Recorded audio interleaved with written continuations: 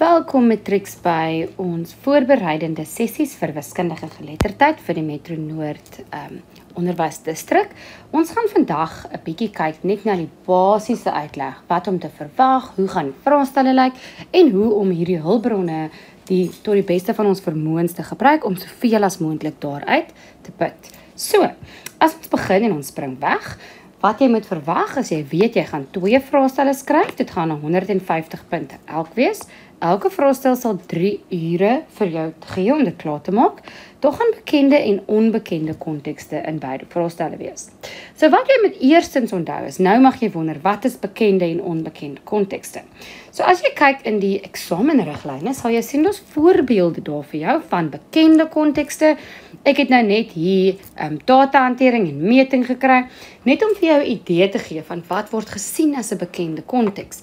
En dan moet julle ook onthou dat vraag 1 tot 3 gewoonlik fokus op bekende kontekste en dan vraag 4 en of 5 sal dan fokus op onbekende kontekste.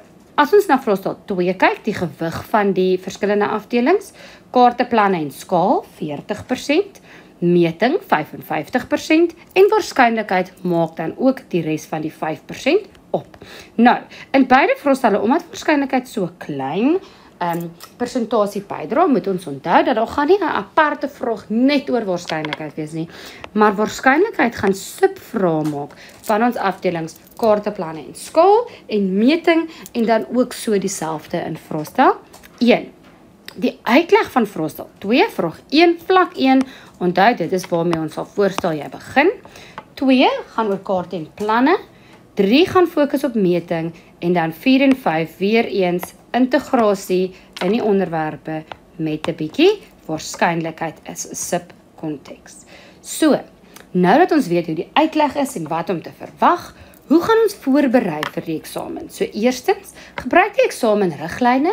Ons het byvoorbeeld daai bekende en onbekende kontekste daar uitgekry, so dis 'n goeie idee vir jou om daarna te kyk en te kyk wat gaan hulle vra, die verskillende vlakke. Werk deur voorbeelde in jou werkboek of jou handboek. Werk deur voorbeelde in die Mind the Gap boekie. Werk deur voorbeelde in vorige vraestelle wat jy op die WCED se ePortal kan kry. Werk deur jou weeklikse WCED lesse met die voorbeelde en die verduidelikings. Maak gebruik van telematics en ander TV-uitsendings. Kyk na die WCED se hersieningsmateriaal. Gebruik die terminologieboekies want hulle vra soms vir ons definisies. En dan kyk na vorige uitsendings van ons Mnet tutorprogram. Nou, die dag van die vraestel. Gebruik die 10 minute leestyd voor jy begin skryf om jou aanslag te beplan. Onthou, begin met die vraag wat jy kan beantwoord en beweeg dan aan na die res. Jy hoef nie die vraag in die korrekte volgorde te beantwoord nie, so jy hoef nie kronologies 1, 2, 3, 4, 5 te doen nie, jy kan doen 1, 4, 2, 3. Solank jy fokus eerstens op die wat jy weet jy kan beantwoord en waarmee jy gemaklik voel. Let wel op dat jy moet 'n hele vraag op 'n slag voltooi. So jy kan nie 1.1 doen en dan 2.1 nie. Jy moet die hele vraag 1 klaar maak voor jy aanbeweeg na vraag 2 of 3 toe. Dan onthou om al die stappe neer te skryf. Ek gaan nou vir julle 'n skyfie wys hoekom dit so belangrik is. Dan ook die dag van die vraestel kan jy nie die volgende vergeet nie. Pen of penne, 'n sakrekenaar en dan ook 'n liniaal, of dit nou is vir 'n grafiekteken en of dit nou is vir jou om goeders te meet op kaarte of skale of planne. 'n Liniaal is iets wat ons definitief benodig in ons eksamens. En laaste maar nie die minste nie. Jy moet 'n positiewe ek kan houding inpak daai dag. Met ander woorde, ons gaan nie net vrae uitlos nie, ons gaan elke vraag probeer, elke subvraag probeer en ons gaan kyk of ons by al die vrae ten minste 'n paar stappe kan neerskryf. Nou, wat sal jy in die lokaal kry? In die lokaal sal jy kry jou vraestel. So jy sal sien, hier het ek uit 'n ou vraestel uitgewerk. Julle gaan ook dan 'n addendum kry. So wat baie belangrik is dat jy die addendum gebruik om van hier af die bylae te identifiseer vir verskillende vrae wat jy moet beantwoord. So, wanneer jy vraag 2.2 beantwoord, moet jy bylae A by jou hê. Wanneer jy bylae A dan by jou het, gaan jy nodige inligting daarvan af kan kry wat jy kan gebruik om jou vraag suksesvol te beantwoord. Dan gaan jy ook heel moontlik 'n antwoordblad kry. As jy 'n grafiek moet teken, gaan jy dan dit op die antwoordblad moet beantwoord en dit gaan jy moet ingee saam met jou antwoordboek aan die einde van die eksamen. Jy kan nie jou grafiek teken in jou antwoordboek nie, jy moet dit op die antwoordblad vir ons teken. So wanneer jy die vraestel skryf, graad 12, kyk uit vir sleutelwoorde. Goed soos, bereken, bepaal, identifiseer, stel voor, stel iets. Dit is so belangrik, want dit gaan vir jou leiding gee in terme van hoe jy die vraag moet beantwoord. So, kom ons kyk gaan na 'n voorbeeld hoe ons dit kan toepas. En hierdie voorbeeld kom uit 'n ou vraestel uit, so dis net 'n idee om vir jou te gee, hoe moet jy hierdie vraag benader? So eerstens sê dit, 'n totale bedrag van R400 000 is vir die nasienspan by hierdie nasiensentrum begroot. Nou, kom ons kyk na die woorde in die vraag. Verifieer. Dit beteken ons gaan aan die einde sê, dit wil sê, ja dit is of ja dit is nie. Of hierdie bedrag, so ons weet ons gaan na hierdie bedrag met verwys, voldoende sal wees om die span vir vervoer en nasien en modereer te betaal. So met ander woorde, wat beteken voldoende? Voldoende beteken genoeg. So ons moet kyk of hierdie genoeg gaan wees en dan sê dit vir ons die 3 goed wat ons gaan moet in ag neem wanneer ons hierdie berekening gaan doen. So kyk hoe mooi werk dit as ons net na die vraagie kyk en stadig lees en sleutelwoorde uithaal. Nog 'n voorbeeld kan wees 'n tabel. Nou gewoonlik gaan hulle vir ons ook inligting gee wat van die tabel het ons nodig om die vraag te beantwoord. So as ons kyk na hierdie een, sê dit identifiseer, so ons gaan iets moet soek wat hierbo is. Die kandidate wie se toetspunte. So, kandidate beteken ons gaan kyk na hierdie name.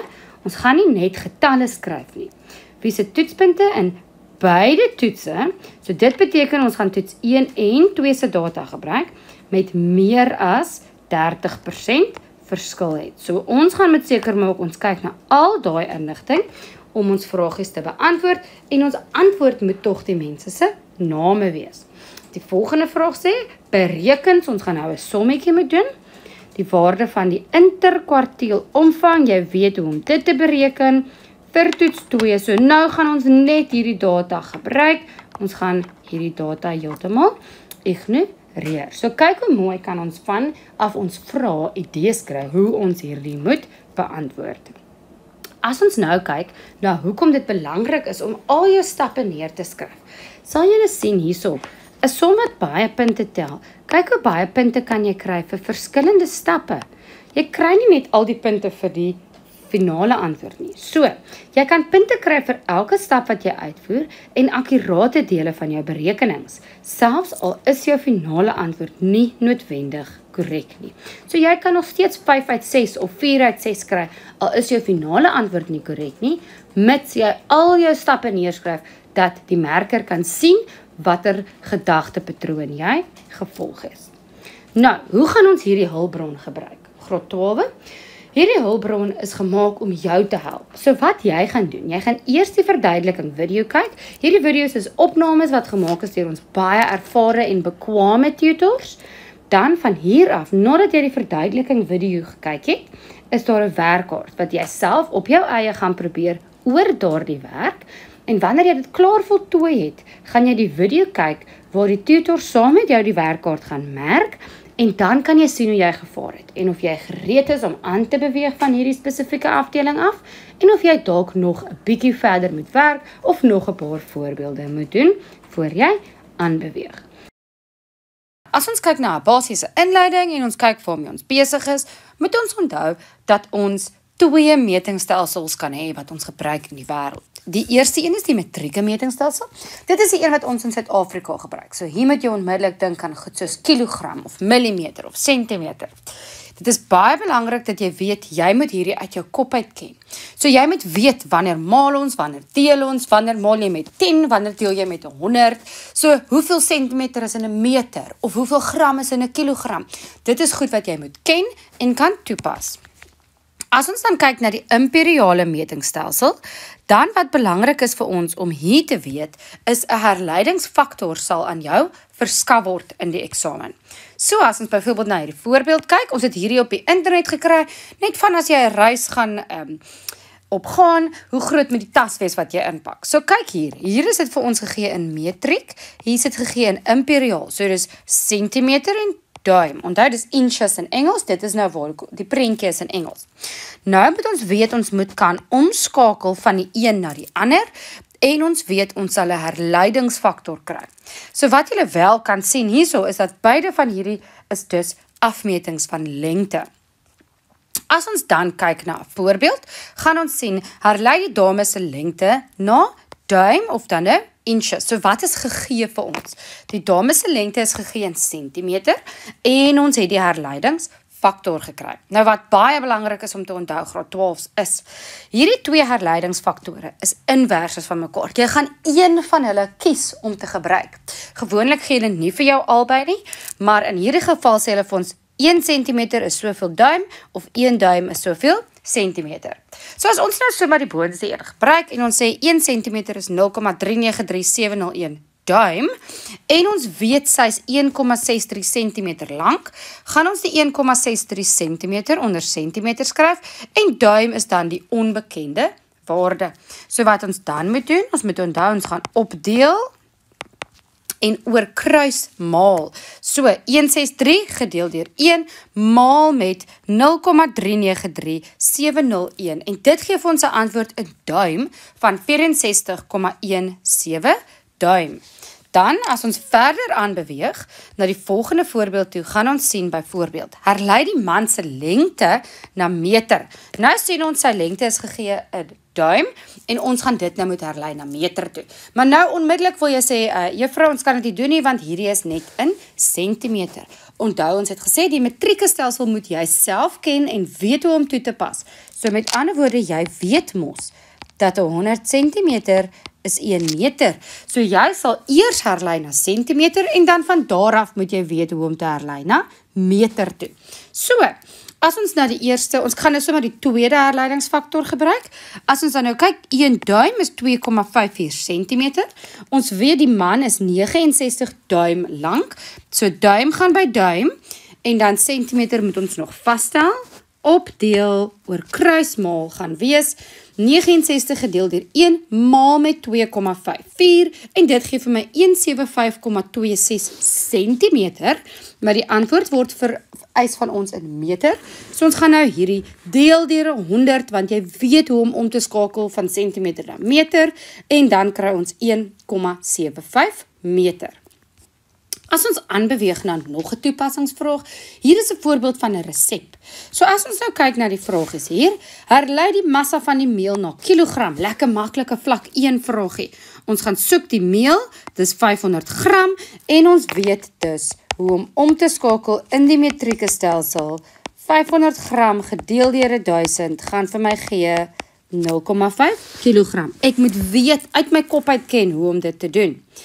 As ons kyk na die volgende vraag, sê dit, herlei die hoeveelheid botter wat benodig word.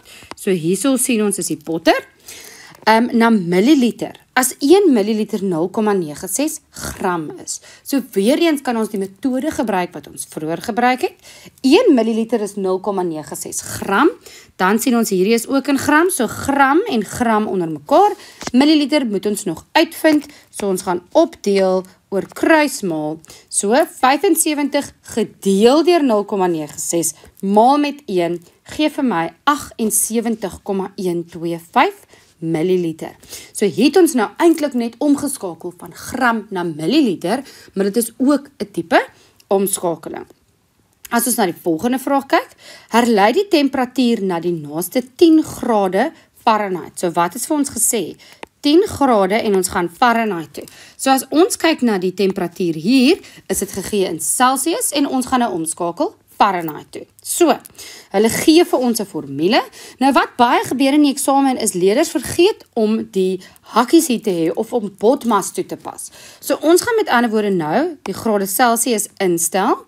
So ons stel die 200 wat ons hier het hier in.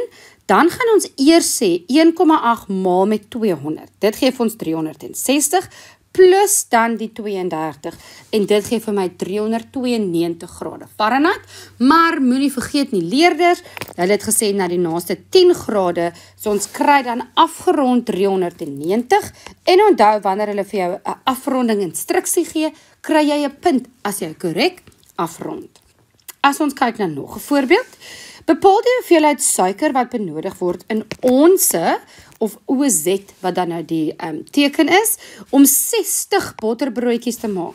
So weer eens, ons gaan terug na ons resepte en ons kyk, wat gee hulle vir ons hier? Hulle sê dit maak 1 dosyn. Ons moet 60 maak. Nou jy weet, 'n dosyn is 12. So 60 gedeel deur 12 beteken ons gaan hierdie resep nou 5 keer moet maak. So as ons kyk na die suiker, 75 gram, gaan ons dit eers moet maal met 5. Met ander woorde, jy gaan 375 gram suiker benodig en hier gee hulle vir ons herleidingsfaktor. So nou weet ons kan nou sê, as 1 gram 0,035274 ons is, gaan ons hierdie 375 gram onder gram skryf. Julle weet jy nou al, ons gaan opdeel en oor kruismaal en dan kry ons 2,64555 ons, wat dan benodig word. En ons stel voor dat julle nou deur die werkkaart werk om te sien of julle hierdie konsepte onder die knie het. So as ons kyk na die eerste vraag, sê dit vir ons, dit is weer 'n resep, ons het weer hoeveelhede. Die eerste vraag vra herlei van kilogram na gram. Nou leerders, julle weet, in die metrieke stelsel moet ons dit ken, so ons gaan sê 1,56 maal 1000 en dan kry ons 1560 gram. Die volgende vraag sê, skryf in 'n vereenvoudigde vorm die verhouding neer van die massa van die rosyne tot die massa van die botter. So rosyne is eerste genoem, so dit kom eerste voor en dan het ons botter. Nou, wat ons moet onthou in hierdie verhouding is, ons gaan nie eenhede skryf nie, so ons maak eers seker, is my eenhede reeds in dieselfde een. En ons is gelukkig, hier is dit reeds albei in gram, so ons hoef nie eers iets om te skakel nie, so dit is dan 125 is tot 625. Nou die lekker ding hier is om hierdie te vereenvoudig, kan ons deel met 125 aan beide kante. Soos julle sien, weer eens, daar's geen eenhede in my verhouding nie. En dan kry ons 'n vereenvoudigde verhouding van 1 is tot 5. As ons na die volgende vraag kyk, sê dit bereken die aantal koppies semels wat mevrou Bester sal benodig indien sy 8 kg beskuit pak. So wat sien ons hier? Goed, sy het 6,25 koppies nodig as sy 5000 gram maak. Maar julle weet mos nou, 5000 gram is dieselfde as 5 kilogram, want jy moet die omskakeling kan doen. So as ons nou dieselfde metode as vroeër gebruik en ons sê, goed, 6,25 koppies maak 5 kilogram. Nou weet ons, sy wil 8 kilogram maak. Hoeveel koppies gaan sy benodig? Ons gaan opdeel en oor kruismaal. So ons gaan sê 8 gedeeld deur 5 maal 6,25 en dit gee vir ons 10 koppies. Nou in grotels, daar's verskillende maniere wat jy hierdie kon doen. Van julle het dalk gesê, goed, 6,25 koppies is 5 kilogram. Hoeveel koppies gebruik sy per kilogram en toegemaal met 8? Onthou altyd, solank jy al jou stappe vir ons wys en neerskryf, sal jy punte kry vir alles wat jy gedoen het. As ons nou kyk na die volgende vraag, sê dit 1.1.4, bereken die massa van die rosyne wat sy benodig om 'n 450 gram pakkie beskuit te maak. So hier sien ons dat sy gebruik 125 gram vir 5000 gram. So ons kan weer dieselfde metode gebruik, 125 gram rosyne maak 5000 gram beskuit. So nou wil ons weet, as sy 450 gram beskuit maak, so die 450 gaan hier aan die beskuit se kant moet kom, en ons weet nie hoeveel rosyne nie. Ons gaan weer eens opdeel en oor kruismaal, en dan kry ons 11,25 gram. Selfde geld nog steeds, as jy 'n ander metode gebruik het, kan jy steeds die punte kry, solank jou metode sin maak, en jy al jou stappe neerskryf in die eksamen. As ons nou kyk na die volgende vraagie, sê dit vir ons herlei 430 grade Fahrenheit na grade Celsius. Ekskuus. Hier sien ons, die formule is vir ons gegee. Ons skryf die formule neer, dan selfde as wat ons in die vorige video gesê het. Ons gaan eers seker maak, ons weet hoe om hierdie in te stel. So ons sê 430 wat vir ons gegee is, minus 32. Ons doen eers die hakie, onthou botmas leerders, en dit gee vir ons 398 grade, en dan moet ons dit deel deur 1,8, wat dan vir ons 221,11 grade Celsius gaan gee. Die volgende vraag het gaan oor mevrou Bagley se suikerinname, en as ons nou kyk, sê dit vir ons bereken die vermiste waardes A en B, so hier sien ons A is die aantal kalorieë, en B is die gram suiker per milliliter. So wat is belangrik? Hier sê hulle vir ons, 1 gram suiker is 4 kalorieë. So om A te bereken, gaan ons sien, as ons 57,3 gram het, en ons moet die kalorieë bereken, gaan ons maal met 4, en dan kry ons 229,2 kalorieë. By B het ons reeds die kalorieë, en ons moet die gram bereken. So ons gaan die teenoorgestelde doen. Ons gaan sê 169,2 gedeel deur die 4, en dan kry ons 42,3 gram.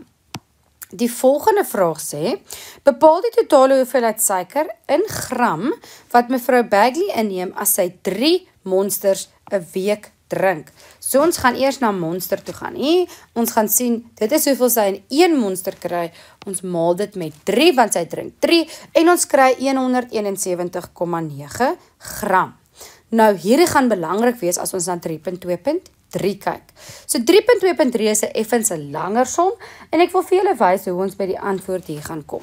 So sy gaan 2 500 ml vitamienwaters per dag drink. So, vitamienwater is 5,5 gram.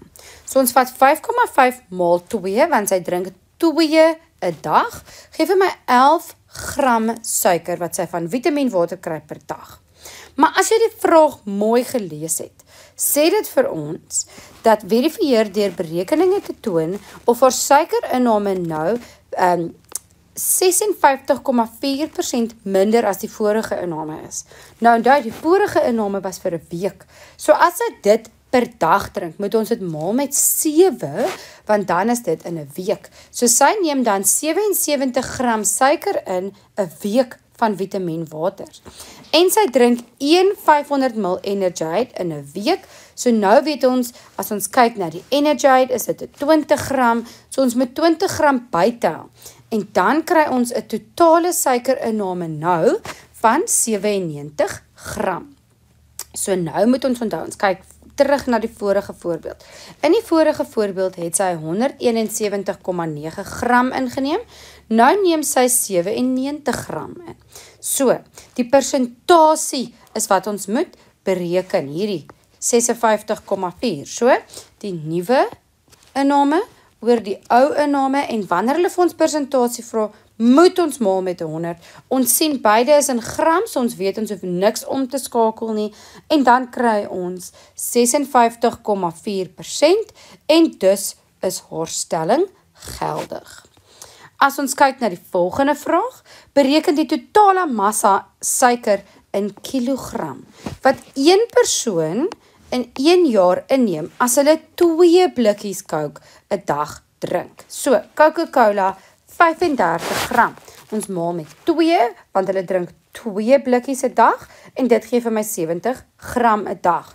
Ons maal dit dan met 365, om seker te maak ons werk vir 'n jaar uit, en dan kry ons 25.550 gram in 'n jaar, ons deel dit deur 1000, en dan kry ons 25,55 kilogram suiker, wat in 'n jaar ingeneem word. As ons kyk na die volgende vraag, stel 2 maniere voor hoe mevrou Bagley haar suikerinname kan verminder. Hierdie is nou waar jy moet stop en dink. Dit is nie noodwendig iets wat jou onderwyser vir jou geleer het nie, maar jy gaan nou net 'n bietjie dink. So antwoorde kan wees, drink meer water en minder koeldrank, want daar is nie suiker in water nie, of begin suikervrye koeldrank te drink. So hier is waar jy moet stop en dink oor jou antwoord, en seker maak dat jou antwoord iets is wat sin maak. Wat is belangrik om te onthou?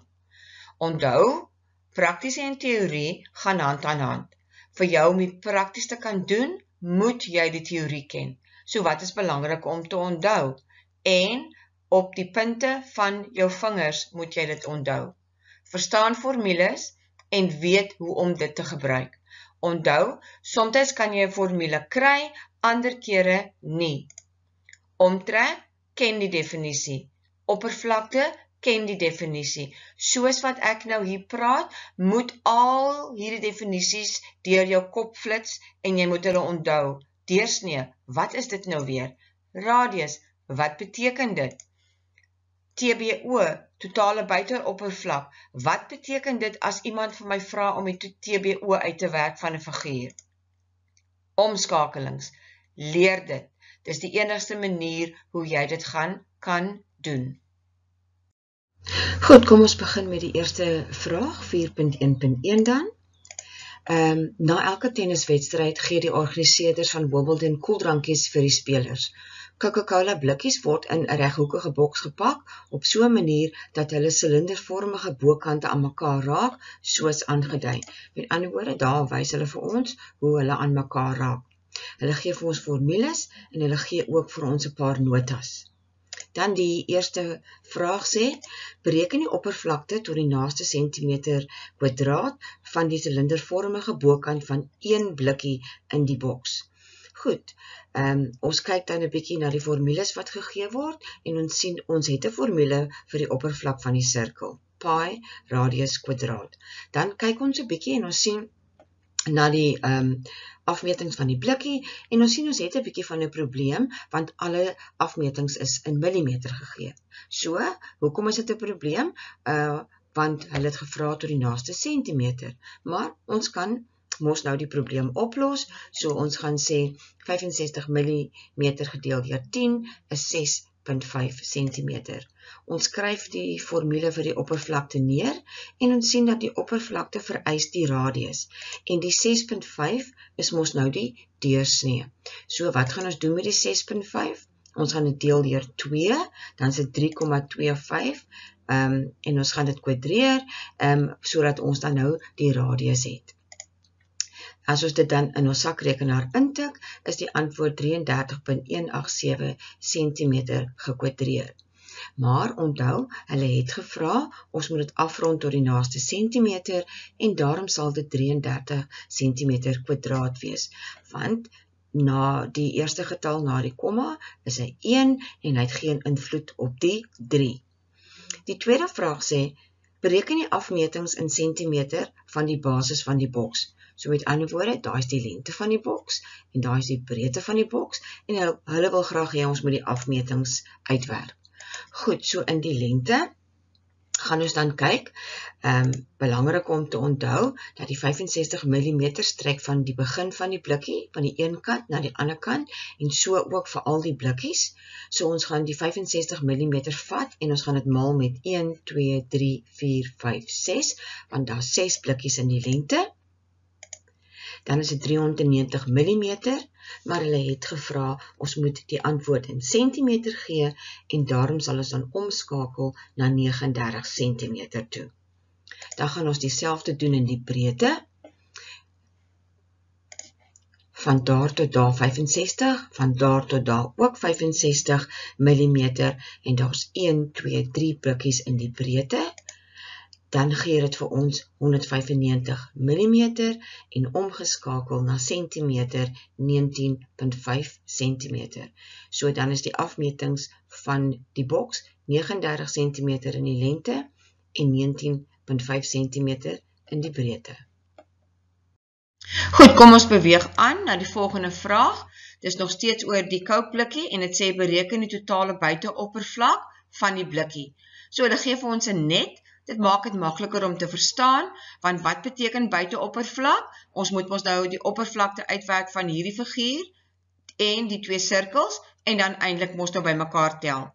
Maar hulle was baie gaaf en hulle het vir ons die formule gegee vir die buiteoppervlak van 'n silinder. Dan al hierdie afmetings, die antwoord moet in centimeter kwadraat wees. So dit is 'n wenk wat vir ons gegee word. Ons gaan kyk na die afmetings wat gegee is, en dis in millimeter.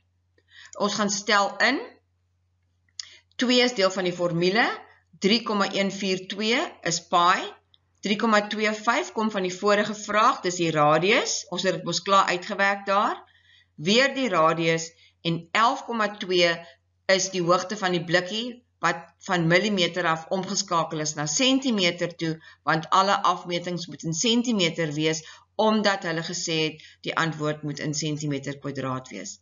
Nou gaan ons sakrekenaar vat, ons gaan intik 2 maal 3,142 maal 3,25 en die antwoord is 20,423. Ons gaan die hakies by mekaar tel, 3,25 plus 11,2, dis 14,45 en dan met mekaar vermenigvuldig. En dan is die antwoord 295,11235 centimeter kwadraat, soos wat hulle gevra het.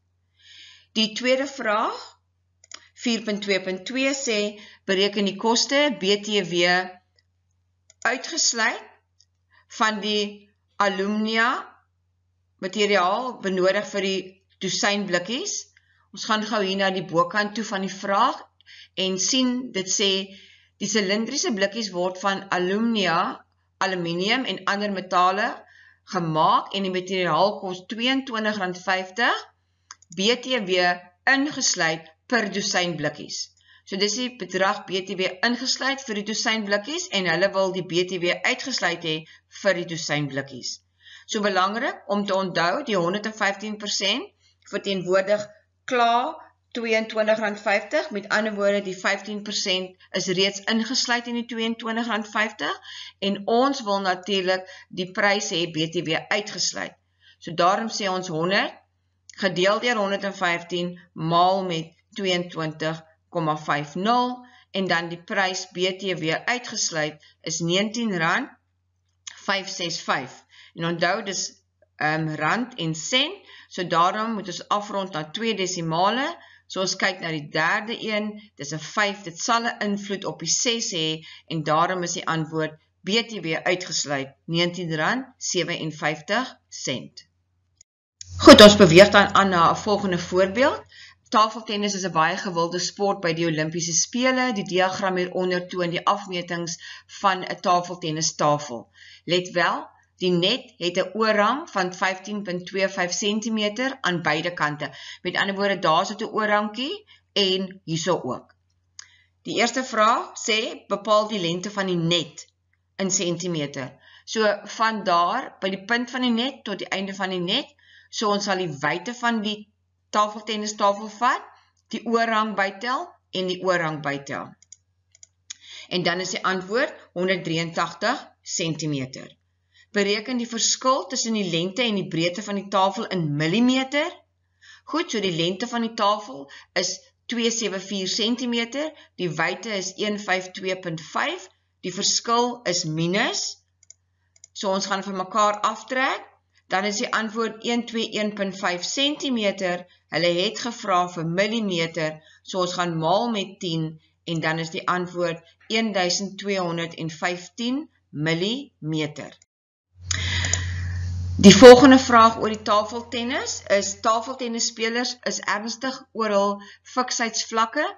'n Wedstryd het om 8 minute oor 10 begin en vir 1 uur en 58 minute geduur.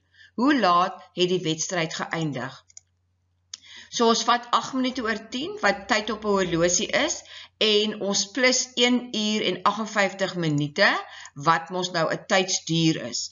Dan probeer jy dit makliker vir jouself maak, en jy vat 8 minute oor 10, en jy plus 1 uur, dan is dit 8 minute oor 11. En dan vat jy 8 minute oor 11, en jy plus die 58 minute, en dan is dit 6 minute oor 12. Onthou, ons skryf dit met 'n dubbelpunt, want dit is tyd op 'n horlosie. Die volgende vraag, een van die spelers voer aan dat die hoogte van die tafel vanaf die bodem, die grond, tot by die bokant van die net 60 cm minder is as die breedte van die tafel. Bewys met berekening of sy argument geldig is. So die persoon sê, van die grond af tot by die tafel, tot by die net, tot by die bokant van die net is 60% minder as die breedte van die tafel. So ons moet daai 76 cm vat, die net bytel. Dan kry ons 91,25 cm. Dit is van die grond af tot by die punt van die net. En dan moet ons gaan en ons moet dit aftrek van die wyte van die tafel. Dan trek ons dit af en ons kry 61,25 cm. Hierdie persoon het gesê 60% minder as die breedte van die tafel. So, nou moet ons tot 'n gevolgtrekking kom, so met ander woorde, die argument is nie geldig nie. Goed, kom ons beweeg dan aan na 'n nuwe voorbeeld. Dit is handel oor 'n wiskundige geletterdheid onderwyseres wat onderrig hulpmiddels maak vir haar les, en dit is hoe dit lyk, en dan verf sy dit, en dan plak sy dit teen haar klaskamermuur. Die eerste vraag is, definieer die term oppervlakte, dis teorie, ons moet dit ken, die 2D ruimte wat deur 'n 2D vorm of figuur opgeneem of beset word. Die tweede vraag, bereken die totale oppervlakte van die figuur in meter kwadraat, en dan word daar vir jou 'n formule van 'n reghoek gegee, oppervlakte van 'n reghoek. Goed, ons het nie 'n voorbeeld van 'n formule vir 'n figuur wat presies soos hierdie lyk nie. So wat ons gaan doen, is ons gaan dit opbreek in gedeeltes wat dit vir ons makliker is om die oppervlakte uit te werk, en dan gaan ons bymekaar tel. Goed, so ek noem hierdie een A, so ek gaan die oppervlakte van A uitwerk, dis 100 cm maal 40 cm. Dit gee vir my 4000 cm kwadraat. Dan gaan ek die volgende een B noem, en ek gaan hom uitwerk, sy oppervlakte, soos 120 maal 40, hoekom sê ek 40, want van daar tot daar is dit 60, minus 20, so daai stukkie dan daar is 40. So dit is 120 maal 40, wat 4800 cm kwadraat is, en die laaste enetjie noem ek C, en C is 60 by 20, en dis 1200 cm kwadraat. Nou gaan ek alles bymekaar tel, en ek kry 10.000 cm kwadraat. Hulle het gevra die antwoord moet in meter kwadraat wees, so ek deel dit deur 10.000, hoekom 10.000 wat die omskakeling is in oppervlakte. Daarom is dit deel deur 10.000. Dit gee dan vir my 1 meter kwadraat. Goed, nou gaan ons kyk, die juffrou gaan nou die figure verf, met 2 lae verf, en het 2 van hierdie figure vir haar klas voorberei. As 1 liter verf 6,2 vierkante meter bedek, bepaal afgerond tot 2 desimale plekke die aantal liter verf wat benodig word om 2 figure te verf.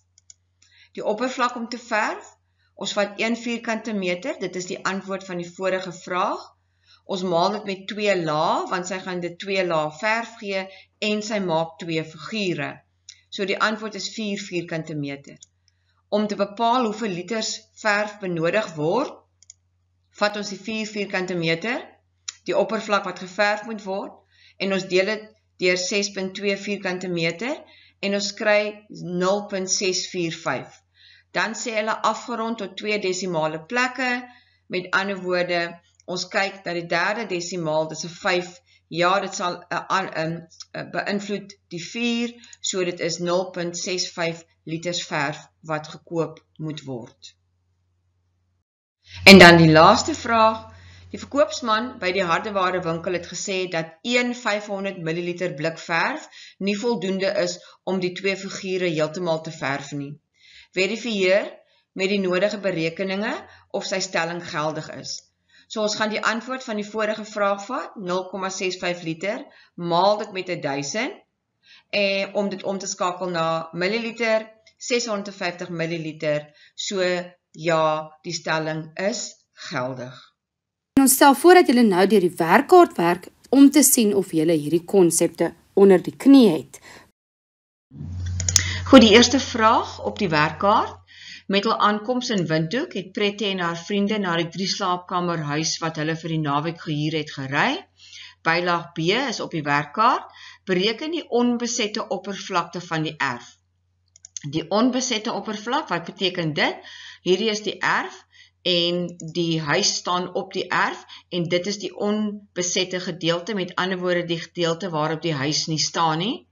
Die vloeroppervlakte is 73 vierkante meter en die erfoppervlakte is 179 vierkante meter. So as ons dan hierdie twee van mekaar aftrek, dan gaan ons die onbesette oppervlak van die erf kry, wat 106 vierkante meter is.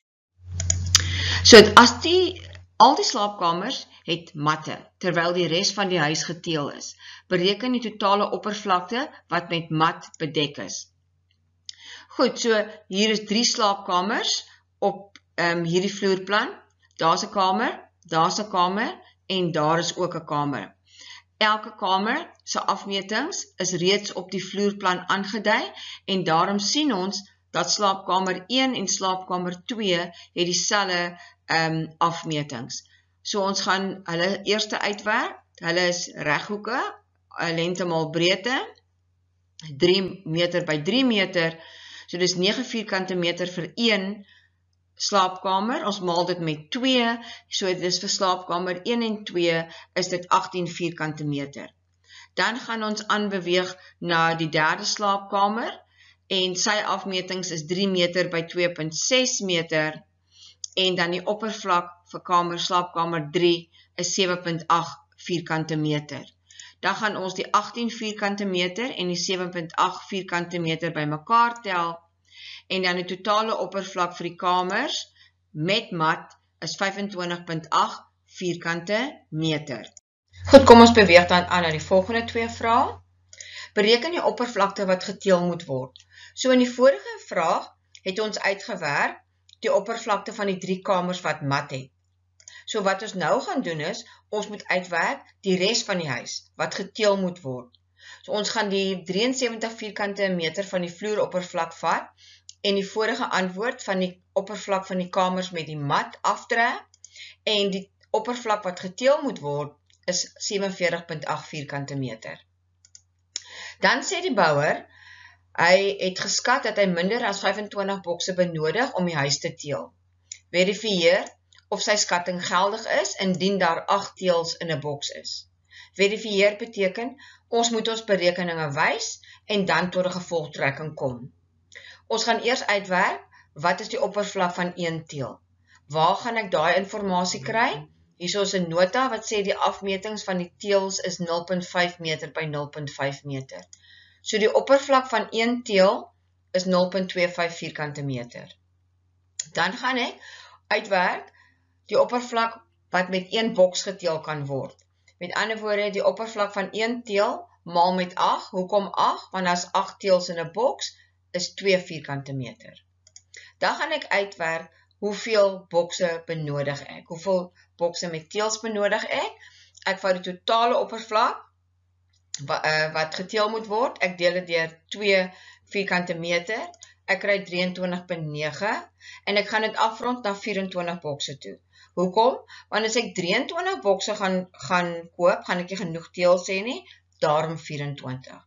Goed, nou het ons 24 bokse uitgewerk. Kom ons kyk gou of die bouer reg was. Hy het gesê minder as 25 bokse, so met ander woorde ja, sy skatting was geldig.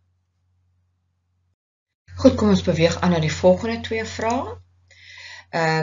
Dit is binnesyse ontwerper het blompotte gebruik om die kamers te versier en die blompotte is in verskillende vorms en groottes en ons gaan nou op byla D kyk. Die eerste vraag sê herlei die deursnee van die groot silindriese blompot na sentimeter. Goed, so ons werk met die groot silindriese blompot. Ons highlight of omkring dit. Ons moet die deursnee van die groot silindriese blompot na sentimeter toe omskakel. Huidiglik is die buitenste deursnee in duim. Ons het wel 'n omskakeling gekry. 1 centimeter is 0,393701 duim. So ons gaan hierdie omskakeling gebruik. Ons het duim en ons moet dit na sentimeter toe omskakel. So ons gaan dan deel. So ons gaan sê 19.69 duim gedeel deur 0.393701. Ons gaan dit nie afrond nie. Ons gebruik dit soos hulle dit gee. Ons gaan wel ons antwoord afrond na 2 desimale 50.01 centimeter. Dan die volgende vraag sê, die ontwerper het besluit om die groot silindriese blompot te gebruik. Bereken die buiteoppervlak van die groot silindriese blompot. Goed, 'n formule is gegee. Ons het natuurlik die deursnee, maar die formule benodig die radius. So ons gaan dit deel deur 2 en die radius is dan 25.005 cm. Ons gaan dan en ons gaan dit instel in die formule. Ons gaan doodseker maak dat al ons eenhede is dieselfde in centimeter. Ons gaan dan die berekeninge met ons sakrekenaar doen en ons gaan ons antwoord afrond na 2 desimale wat 25.534,25 cm kwadraat is. Goed, dan beweeg ons aan na die laaste 3 vrae. Bepaal die binneste radius in centimeter van die groot silindriese blompot. Daar is die groot silindriese blompot wat vir jou gegee is en ek wil dit verduidelik met 'n diagram van die blompot van bo gesien. Hulle sê jy moet die binneste radius bepaal van die blompot. Hulle gee vir ons inligting van die dikte is 1.5 cm. So wat ons nou moet onthou, dat daar 'n dikte van 1.5 aan weerskante. Onthou, dis die blompot van bo gesien. Daar is die inligting, die 1.5 cm. Wat ons nou gaan doen is, ons gaan die 3 cm aftrek van die 50.01. Hoekom 3 cm? Want is 1.5 en 1.5. Dan is dit 47.01 cm, deel dit deur 2 om die radius in centimeter te kry van 23.51 cm. Dan 324, herlei die dikte van die klein silindriese blompot na meter.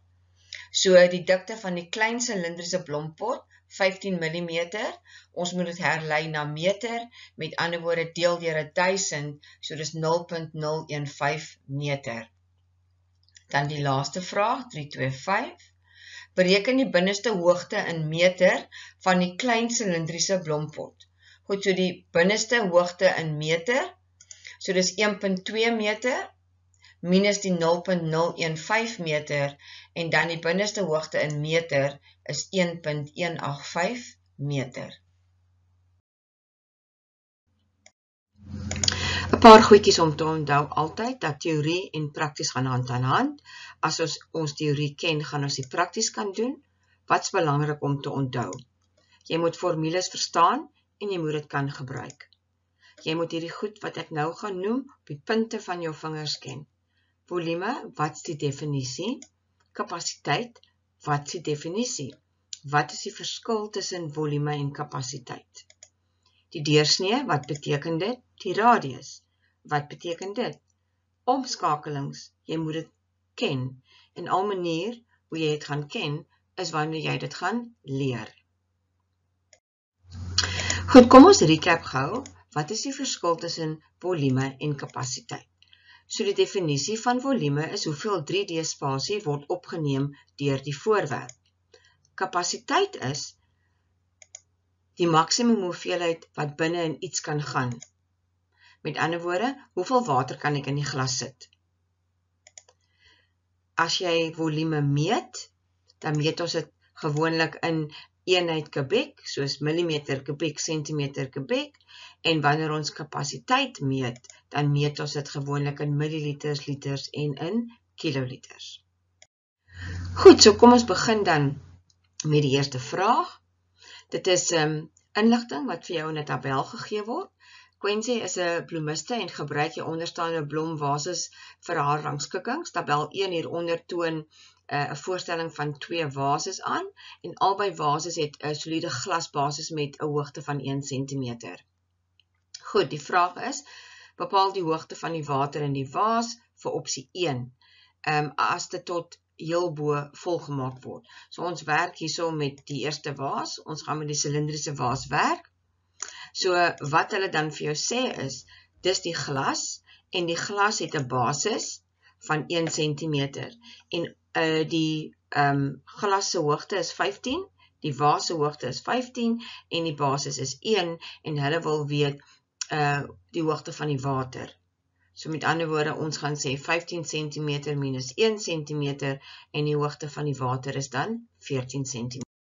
Reg, dan is ons nou by 3 en 2. Die vraag sê, kwessie beweer dat opsie 2 presies 2 keer die kapasiteit van opsie 1 het, bevestig, verifieer met berekeninge of haar bewering korrek is. So wat sê die vraag? Wat moet ons doen? Ons gaan die volume van opsie 1 moet uitwerk en die volume van opsie 2 en dan moet ons verifieer, bevestig of die bewering wat sy gemaak het reg of verkeerd is. Goed, so kom ons kyk 'n bietjie na opsie 1. Opsie 1 is 'n silindriese vaas en natuurlik sy basis is 'n sirkel. So die formule is pi radius kwadraat maal die hoogte. Ons gaan die formule instel. Ons gaan doodseker maak dat alles sentimeters is. Ons gaan dit op ons sakrekenaar intik en die antwoord, die volume van opsie 1 is 308.91 cm3. Dan gaan ons dieselfde doen met volume 2. Volume 2 van opsie 2 is 'n reghoekige vaas. En die reghoekige vaas het 'n reghoek vir 'n basis. Die formule van 'n reghoek is lengte maal breedte en die hoogte is vir die volume. Ons gaan instel 9 cm by 4.75 by 14, alles is centimeter. Ons gaan dit intik in ons sakrekenaar en die antwoord is 598.5 kubieke centimeter. Hulle het gevra vir die kapasiteit, so ons gaan 598.5 deel deur 308.91 en dan is die antwoord 1,94 keer. En dan sal ons agterkom dat haar bewering is nie korrek nie, want sy het gesê 2 keer. Goed, ons beweeg dan aan na 'n swembadvraag. 'n Familie wat in 'n voorstad woon het 'n sirkelvormige swembad met afmetings soos hieronder aangedui. Die swembad is in die middel van die tuin en het ook 'n sirkelvormige heining rondom. Die heining is 2 meter vanaf die swembad. Dan gee hulle vir ons inligting hier onder die swembad. En die vraag is, die kapasiteit van die swembad is 30.000 liter. Bereken tot die naaste meter die diepte van die swembad. In hierdie som is tot die naaste meter definitief die wenk. Met ander woorde, alles wat in hierdie som voorkom, moet omgeskakel word na meter, want ons moet die diepte van die swembad uitwerk. So ons gaan onmiddellik, die eerste ding wat ons gaan doen is, ons gaan die 30.000 liter omskakel, deel dit deur 1000, sodat ons by meter kubiek kan uitkom. Wat dan 30 meter kubiek is, waar het ons daai omskakeling gekry? Daar reg onder die swembad was inligting en daar is die omskakeling. Die volgende ding wat ons gaan doen, ons gaan die volume neerskryf, die formule, en ons gaan kyk wat het ons. Ons gebruik die woord diepte. Gewoonlik is dit mos maar hoogte, maar omdat dit die swembad is en hulle verwys na diepte, het ons die hoogte vervang met diepte. So ons gaan kyk wat ons het, ons gaan instel wat ons het, en ons gaan kyk wat nie daar is nie, en dan gaan ons dit bereken. Ons het 30 kubieke meter, 3,142, 2,4 meter kwadraat vir die radius, maal met die diepte. Die diepte is nie daar nie. Hoe het ons by 2,4 meter uitgekom? Onthou die deursnee van die swembad is 480 cm. Ons gaan die 480 cm omskakel na meter, wat 4,8 meter is. Ons gaan dit deel deur 2 en dan die radius is 2,4 meter. Dit is dan hoe ons by die antwoord uitgekom het. So wat is dan nie hier nie? Wat moet ons uitwerk? Is die diepte. So ons gaan sê 3,142 maal 2,4 kwadraat. Op ons sakrekenaar is die antwoord 18,09792. Nou moet ons die diepte gaan uitwerk. So ons gaan sê 30 gedeeld deur 18,09792 en dit gee vir ons 1,667. Hulle het gesê dit moet afgerond word tot die naaste meter en daarom is die antwoord 2 meter. Die volgende vraag oor die swembad. Om die swembad skoon te maak, gebruik hulle HTH, wat 'n chemikalie is. Die chemikalie word in 10 kg sakke verkoop. Hulle gebruik 40 gram chemikalie per 10.000 liter water per dag en verifieer met die nodige berekeninge of die 10 kg sak genoeg sal wees vir maat. Weer die woord verifieer. So ons gaan eers ons berekeninge moet doen voordat ons kan verifieer of die 10 kg sak genoeg gaan wees of nie. So ons gaan begin dan deur 10.000 liter gelyk aan 40 gram te sit, want dit is presies wat hulle vir ons gesê het in die inligting wat hulle ons gegee het. Hulle gebruik 40 gram chemikalie per 10.000 liter water per dag. Maar onthou, hierdie swembad het 'n kapasiteit van 30.000 liter. So ons gaan die 30.000 liter deel deur 10.000 maal met 40, sodat ons kan sien hoeveel chemikalie hulle per dag gebruik vir die 30.000 liter. So dis 120 gram per dag. Dan gaan ons dit maal met 31. Hoekom 31? Want Maart het 31 dae. En vir Maart gaan hulle 3720 gram gebruik. Maar onthou, hulle wil hê ons moet dit vergelyk met 'n 10 kg sak. So ons gaan eers dit omskakel na kilogram, deur dit deur 1000 te deel, dan is dit 3,72 kg en nou kan ons verifieer. So met ander woorde, die 10 kg sak sal beslis genoeg wees. Goed, ons kom dan by die laaste vraag oor die swembad. Die arbeidskoste vir die heining, insluitende die hek, is R125 per meter. Bereken die koste vir die omheining van die swembad. Ons het definitief weer 'n wenk hierso in hierdie som, R125 per meter. Met ander woorde, alles moet maar omgeskakel word na meter, sodat ons die koste van die omheining van die swembad kan uitwerk. So die heel eerste ding wat ons gaan doen is, ons gaan die deursnee van die heining uitwerk. So hulle het vir ons inligting gegee, die deursnee van die swembad is 480 cm. Dit is vir ons gegee, en ons gaan die 480 cm vat, omskakel na meter, 4,8 meter. Dan het hulle ook vir ons gesê, dat die heining is 2 meter vanaf die swembad. Met ander woorde, dis die deursnee van die swembad, 4,8 meter van hier na daar, en dan is die heining 2 meter aan hierdie kant, weg van die swembad, en hy is ook 2 meter aan hierdie kant weg van die swembad. Daarom gaan ons sê 4,8 vir die deursnee van die swembad, plus 2 meter aan die een kant en 2 meter aan die ander kant van die swembad, en dan is die deursnee van die heining 8,8 meter. Dan gaan ons die omtrek van die heining uitwerk. So die formule van 'n sirkel vir omtrek is 2 maal pi maal radius, of pi maal deursnee. Hulle gee vir jou presies dieselfde antwoord. Ons het radius nodig vir die formule, so daarom gaan ons die 8,8 meter vat, deel hom deur 2, en die radius is dan 4,4 meter. Wanneer ons hierdie op ons sakrekenaar intik, dan is die antwoord vir die omtrek van die heining 27,6496 meter.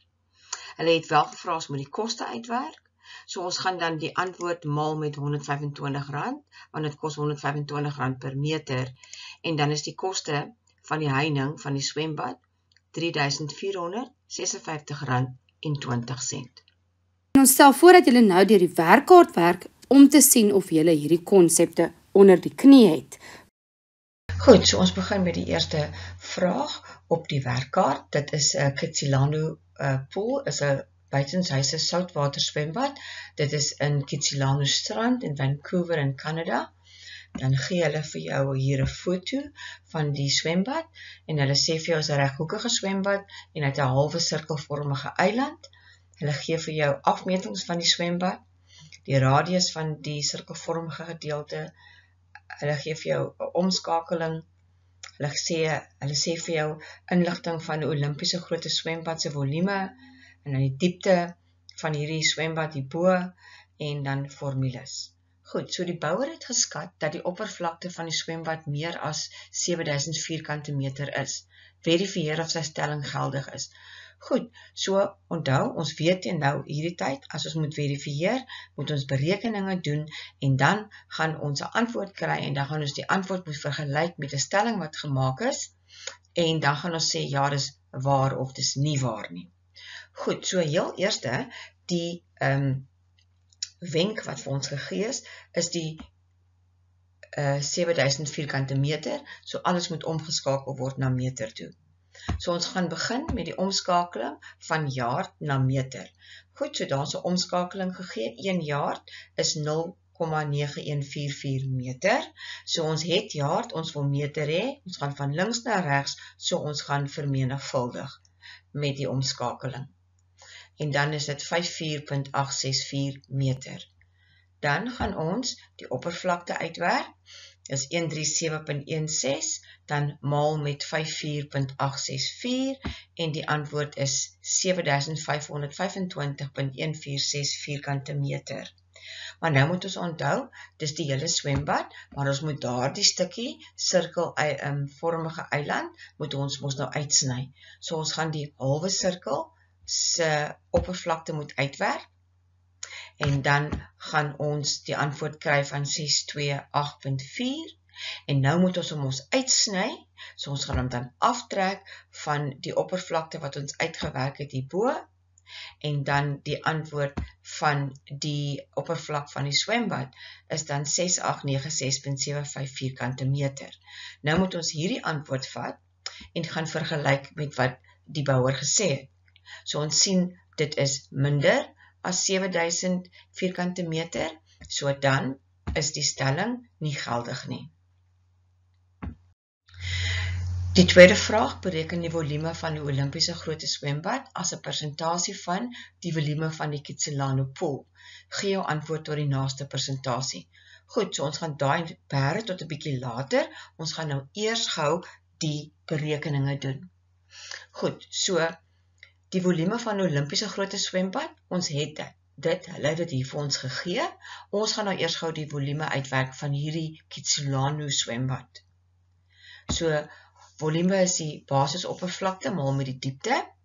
In die vorige som het ons mos die basisoppervlak van die swembad uitgewerk. So ons gaan dit instel in die formule en ons gaan dit maal met die diepte van die swembad. En dan is die antwoord 7586.43 kubieke meter.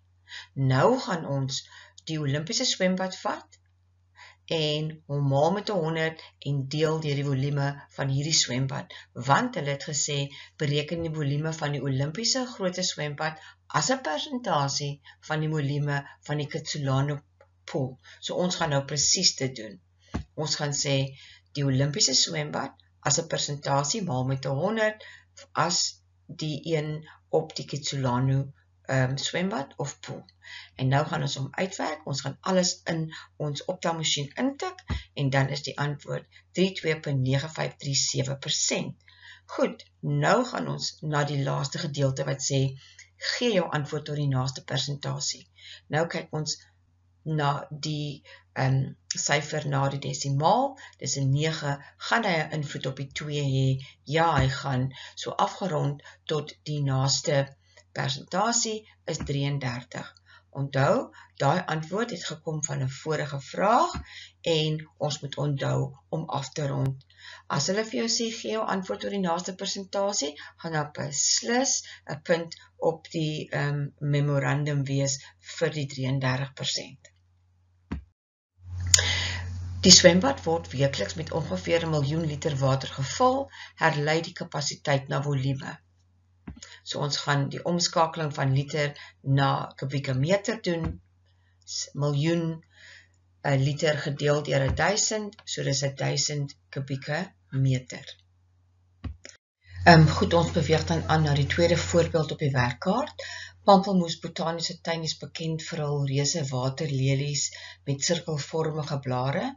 Elke waterlelie het 'n radius van naaste by 1.25 meter en kan 'n gewig van tot 45 kg dra. Die diagram hieronder toon 'n voorstelling van die waterlelies en die afmetings van die dam. Goed, hulle gee vir jou die afmetings van die dam, lengte en die breedte. Dan is die vraag, Jody beweer dat die diepte van die dam minder as 1 meter moet wees vir die lelies om te groei.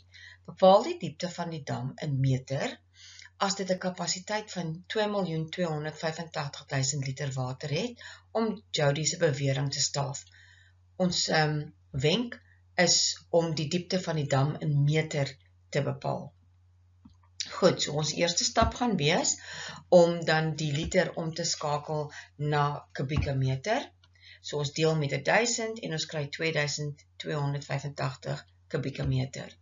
Dan gaan ons die volume uitwerk van die dam, lengte maal breedte maal hoogte of diepte as jy wil.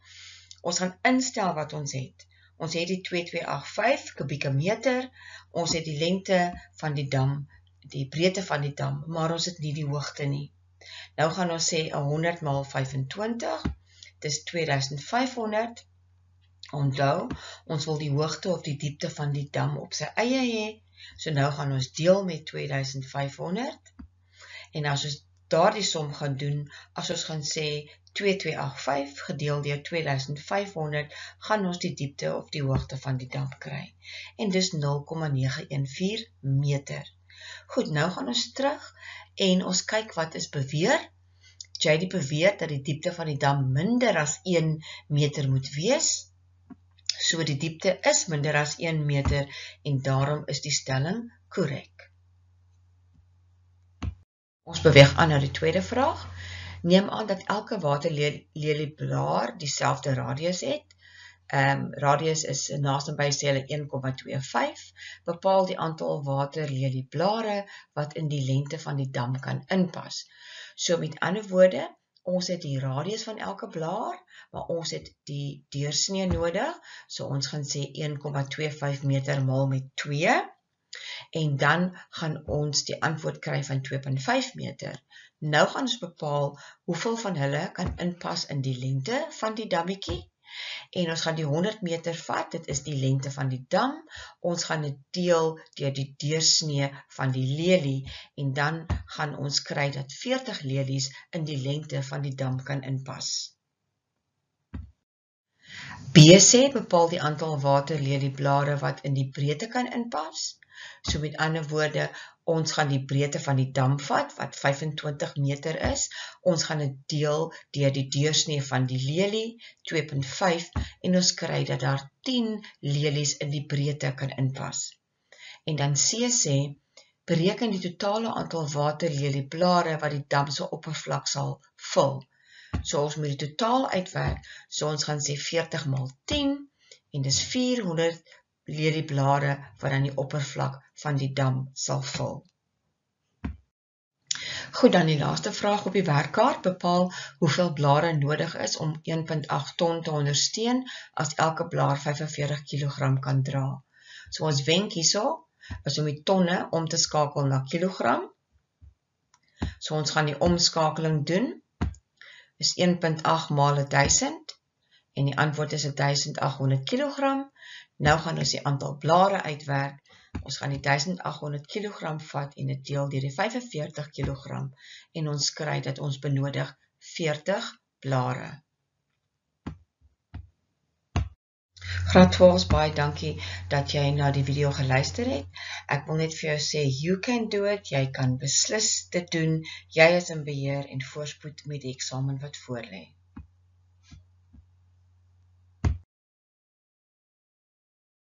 As ons kyk na wat ons kan verwag, ons kan verskillende planne verwag, ons moet kan berekeninge doen, ons moet kan dinge aflees, ons moet verstaan hoe dit werk en die uitleg van hierdie planne, en ons gaan nou maar kyk na al die tipes planne waarmee jy moet kan werk, en jy moet ook met skaal kan werk.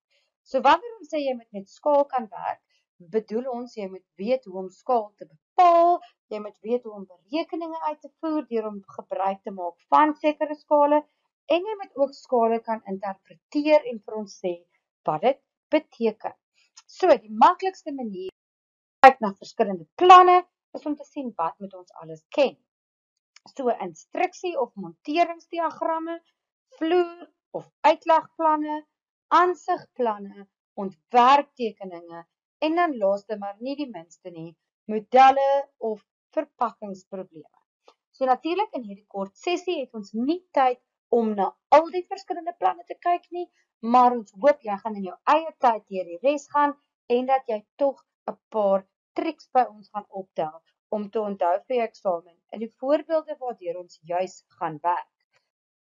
As ons heel eers kyk na die eerste voorbeeld, sê dit vir ons dat ons kyk nou na 'n sitplekplan van 'n spesifieke ijskaatsbaan. So ons is besig om na die sitplekplan te kyk en ons kan sien hier is die ijskaatsbaan.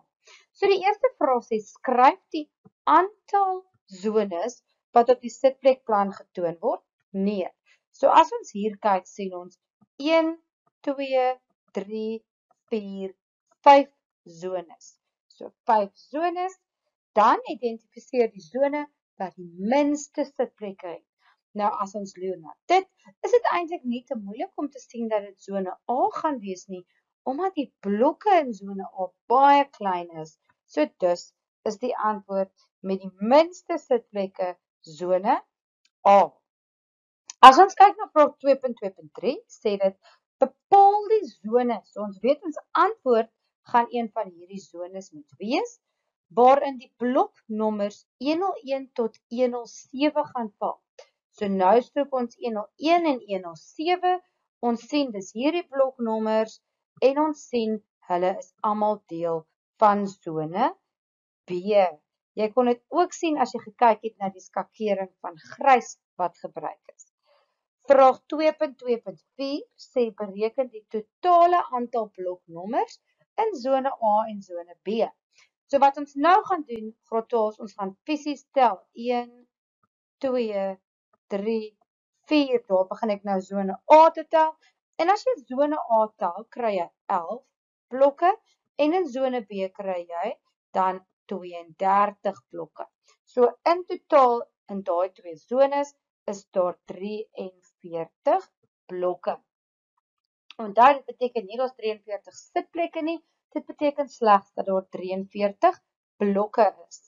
Die laaste vraagie hier sê vir ons, gee een rede hoekom jy dink zone D se kaartjies die goedkoopste is. So weer eens gaan ons kyk, ons gaan terug na die plan toe en ons kyk om sin te maak van hierdie uitlegplan.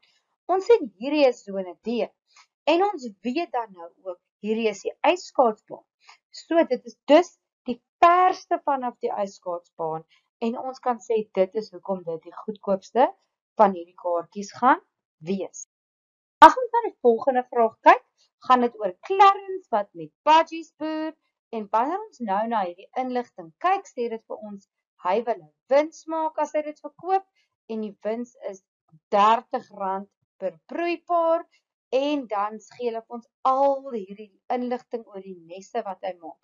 So hier sê dit eers ons die verskillende dele van die nes, dan die volgende een hier sê vir ons die samestellingsvolgorde of die instruksies wat jy moet volg en dan hier het ons afmetings van die verskillende dele.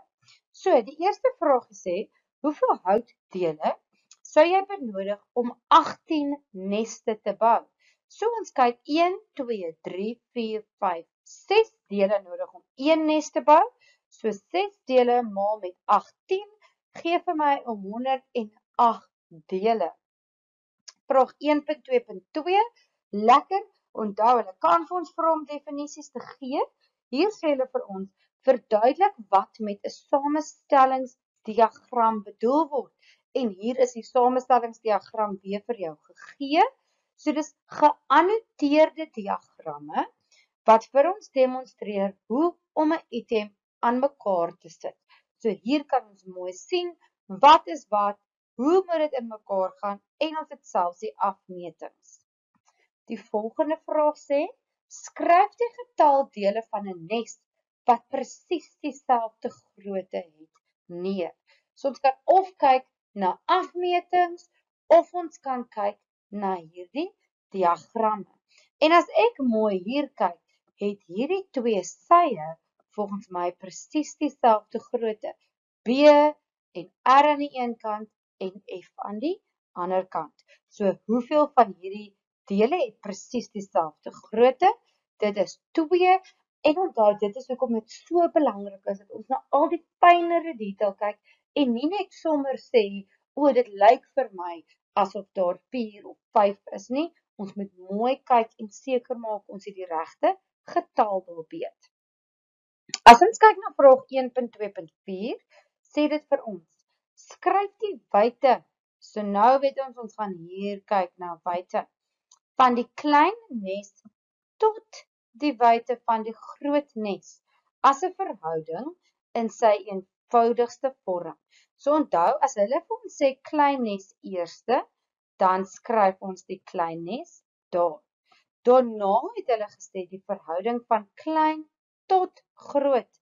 So klein is links, groot is regs, maar hulle het vir ons gesê in die eenvoudigste vorm, so in hierdie geval gaan ons met albei moet deel met 30, so 120 gedeel deur 30 is 4, en 150 gedeel deur 30 is 5. So daar het ons nou die regte afmetings, ons het die regte volgorde, en ons het dit mooi vereenvoudig. Vraag 1.2.5 sê bepaal die verkoopprys per broeipaar eerder, indien die insetkoste R95 is. So, hy het 'n insetkoste van R95. Ons gaan dit hier vir onsself weer aandui, en dan het hy ook nou vir ons gesê dat hy gaan 'n wins maak hier van R30. So, insetkoste van R95, wins van R30, en dan beteken dit van hier af dat ons gaan sê 30 wat ons hier gekry het, plus die 95 is R125. Nou, kyk na die volgende vraag. Vra hulle vir ons om te kyk na hierdie letters in die samestellingsvolgorde, en hulle vra dan vir ons om te kyk na hierdie beskrywings in hierdie kolom. So, hulle sê vir ons, deel A, watter een van 1, 2 of 3 beskryf die beste? Heg die rugstuk, ek sien nie 'n rugstuk hier by A nie. Heg die dak, ek sien ook nie 'n dak nie. En dan nommer 3 sê, heg die sye aan die basis vas. Onthou altyd die basis is die onderkant, en hier kan ons sien die sye is vasgeheg. So kolom A pas by nommer 3. Die volgende een, wat dan nou B sal wees, ons loer weer hier na hom.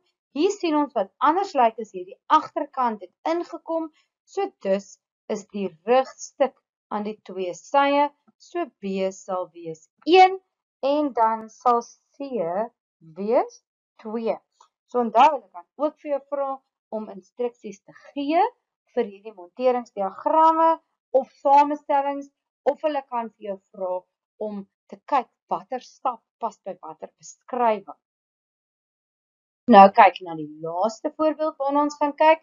Sê dit vir ons, hier is 'n pakhuis, en dit sê vir ons al die inligting. Dit sê die mure word gebou met bakstene, die voorkant is vereers oopgelos, die dak word met dakplate bedek, en dit sê vir ons die linkerkantste skets is nie volgens skaal geteken nie. Dan sê hulle ook die regterkantste skets is die regtersy aansig. So onthou ons het ook gesê hierdie tipe dinge kan vir jou gevra word, aansig, planne. So die eerste vraag hier vra sommer vir jou om die definisie te gee van 'n aansigplan, en dit is dus 'n skets van die buitekant van 'n gebou of 'n struktuur wat vir jou inligting gee aangaande die hoogte. Hier kan julle sien, dit gee vir ons inligting oor die hoogte en ook eksterne aspekte. So met ander woorde, as dit nou dalk 'n huis was en daar was 'n venster of 'n deur, sou dit ook aangedui gewees het op hierdie aansigplan. Kyk na 4.1.2, sê hulle vir ons, gebruik die skaal 1:80 om die werklike lengte in meter van die dak te bereken. So, wat ons nou moet onthou is, hierdie daklengte is nie gegee nie. So wat jy nou sal moet doen, is jy moet jou liniaal vat en meet, wat is die lengte van hierdie dak? So wanneer jy dit meet, en is op 'n A4 grootte, dan kry jy 'n gemete lengte van 5,2 cm, en ons weet ons gaan die skaal 1:80 gebruik. So, 1:80, en ons weet dan nou, dit is 1 eenheid op die plan, is 80 eenhede in werklikheid. So, as ons nou van die plan na werklikheid moet gaan ons moet maal met die skaalfaktor. So ons maal daar met 80, en dan kry ons 416 cm. Weereens, dit is so belangrik om mooi te lees, want hulle vra vir ons vir die antwoord in meter. So 416 cm gedeel deur 100 gee vir my 4,16 meter. As ons dan die laaste vraag hier kyk, sê dit vir ons, die gemete lengte op die skets van die regterkant van die pakhuis is 5 cm. So met ander woorde, wat ons nou hier sien is, in die vorige vraag moes jy dit gemeet het, nou gee hulle vir jou die afmeting. En dan sê hulle ook vir jou, die werklike lengte is 4,4 meter. Die vraag sê, bepaal die skaal. So onthou, die afstand op die kaart of die plan is tot die afstand of die lengte in werklikheid. So, 5 cm is tot 4,4 meter, maar ons onthou, ons kan nie twee verskillende eenhede in 'n skaal hê nie, so dan gaan ons nou die meter omskakel na centimeter, deur om dit te maal met 100, dan kry ons 5 is tot 440, maar ons weet gewoonlik is 'n skaal in 'n eenheidsvorm, so nou moet ons hierdie vereenvoudig, en ons gaan dit doen deur om aan albei kante deur dieselfde getal te deel, so 5 gedeel deur 5 en 440 gedeel deur 5 gee vir my 1 is tot 88 wat my skaal is, en kyk hoe mooi ons dit in dieselfde eenheid gewerk, en daar's geen eenhede in my antwoord nie. En ons stel voor dat julle nou deur die werkkaart werk om te sien of julle hierdie konsepte onder die knie het. So wanneer ons kyk na die oplossings van hierdie vraag, die eerste vraag gaan oor Sakile wat 'n woonstel het. So hierso is 'n lekker vloerplan van Sakile se woonstel, en dan is daar 'n baie belangrike nota wat aan jou gegee is. So die eerste vraag sê, skryf die aantal deure wat binne in die leefarea en kombuis oopmaak neer. So as ek tel, hier's 1, hier's 2 en hier's 'n derde deur. So ek kry 3 deure. Vraag 4.1.2 sê gebruik die skaal wat gegee is. So ek identifiseer die skaal en bereken nou die ware lengte van die slaapkamer, insluitende die meganiese kamer. So nou gaan ek moet op my werkkaart gaan en ek gaan moet meet met my liniaal, wat is hierdie afstand, en ek kry omtrent 90 mm. So, wat ek nou moet doen is ek gaan nou van die plan na die werklikheid, so ek gaan maal met die skaalfaktor, en ek kry dus 'n antwoord van 9000 mm, maar niemand sê my kamer is 9000 mm lank nie, ons gaan eerder die lengte van ons kamer in meter gee. So wat jy nou dan gaan doen, is jy gaan omskakel, so deel 10 tot by centimeter, en deel 100 tot by meter, en dan kry ek 9 meter as lengte.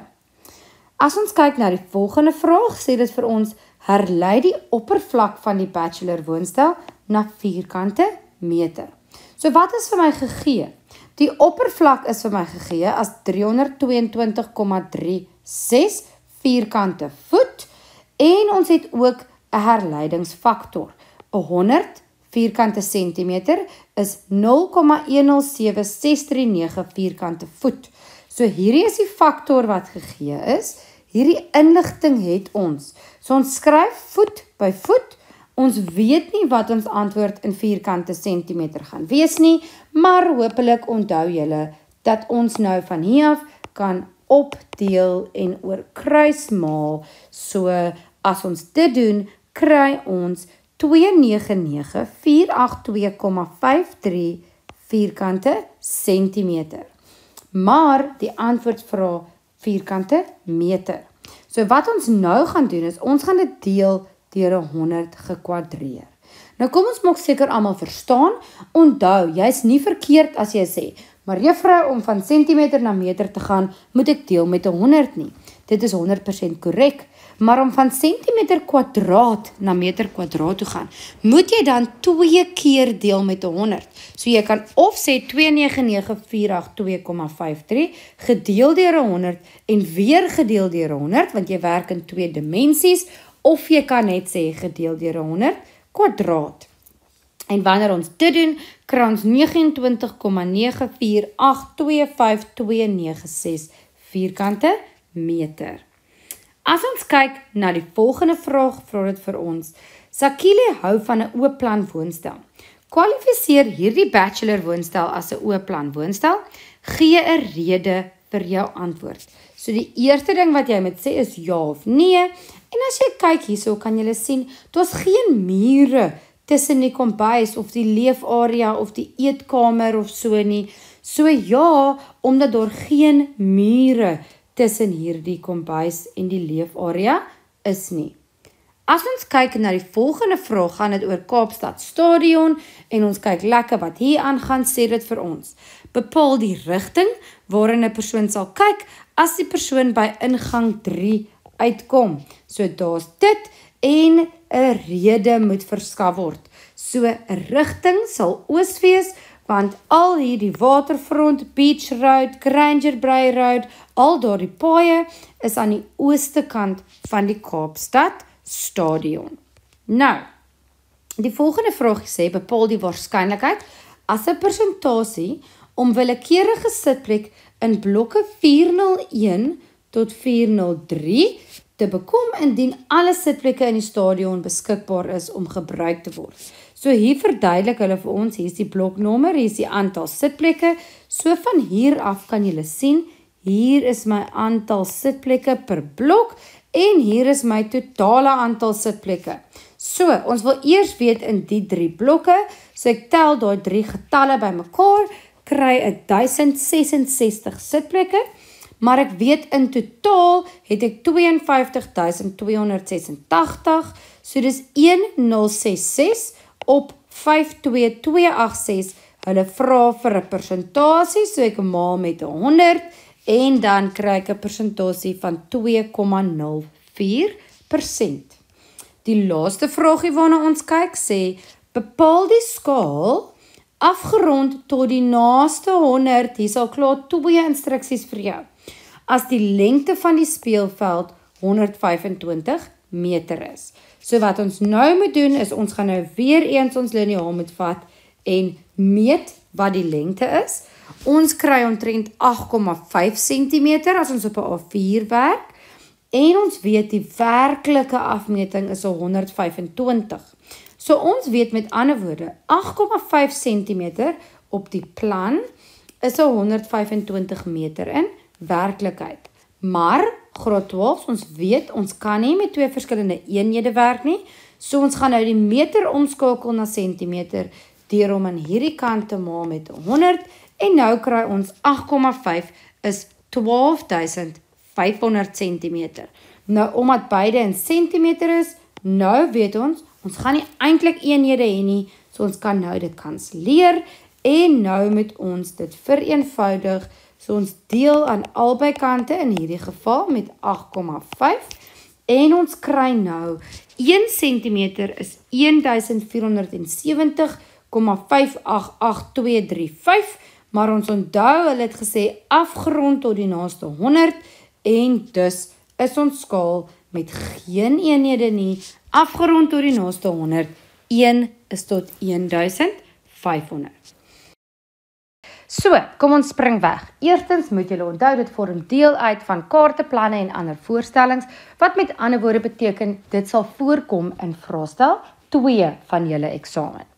Nou, ons moet altyd begin met 'n paar definisies om te weet presies waarmee ons werk, en die eerste definisie waarmee ons vandag begin, is sommer skaal. So as ons kyk na skaal, sê dit vir ons, skaaltekeninge verteenwoordig die werklike grootte en vorm van 'n voorwerp op papier. Elke dimensie van die werklike voorwerp is of vergroot of verklein met 'n sekere verhouding. En daai verhouding noem ons dan die skaalfaktor. So julle weet, as daar 'n geskaleerde prent van iets is, sê nou maar 'n huisplan en dit is geteken en dit pas alles op 'n A4 bladsy, maar jy weet die huis is groter as 'n A4 bladsy, weet ons dat die diagram waarna jy kyk of die plan is met die skaalfaktor verklein. Dit kan ook met 'n skaalfaktor vergroot word. Nou, As ons kyk na die tipes skaal wat jy het, ons kry eerstens 'n grafiese of 'n staafskaal, maar dan kry ons ook numeriese of verhoudingsskale. Jy moet natuurlik albei hierdie skale kan identifiseer, weet wat dit beteken en ook daarmee kan werk. So, as ons eerstens loer na grafiese of staafskale, is dit baie belangrik om te onthou dat dit kan ook lineêre skale wees, want dit is hoe ons hulle gaan kry. Nou, wat ons moet onthou van hierdie tipe skale is, dit is baie belangrik om te meet. So jy gaan jou liniaal vat en van hier tot hier meet. In hierdie geval sê ek vir jou, dit is 1 centimeter. Wat beteken? Elke ding wat jy op daai kaart meet, as jy 1 centimeter meet, dan stel dit eintlik in die werklikheid 4 kilometer voor. As ons na die tweede skaal kyk, as ek van hier tot hier meet, en ek kry 1 centimeter. In hierdie geval beteken dit dat 1 centimeter wat ek meet op die plan, gaan eintlik vir my 6 kilometer in werklikheid voorstel. Nou, as ons verder gaan met ons onthou, ons meet die afstand tussen die twee punte, so sê nou maar jy het 'n kaart van die Weskaap, dan kan jy meet op die kaart die skaal en jy meet op die kaart ook die afstand tussen die twee punte. En dan kry jy ook die lengte van die skaal, ons het nou hieroor gepraat in die vorige skyfie, en dan kan ons die afstand tussen die twee punte in die werklikheid bereken. Nou wat belangrik is om te onthou, is dat die eenhede baie belangrik is. Julle het gesien, ek het gesê, 1 centimeter stel 6 kilometer voor. En partykeer kan 'n skaal in meter wees, partykeer kan hy in millimeter wees. Ons weet nie, tensy ons nie mooi lees nie. Nou, dit is omdat 'n staafskaal 'n spesifieke verhouding voorstel tussen die gemete lengte en die werklike lengte. So onthou altyd om te kyk na die eenhede waarin jou staafskaal is.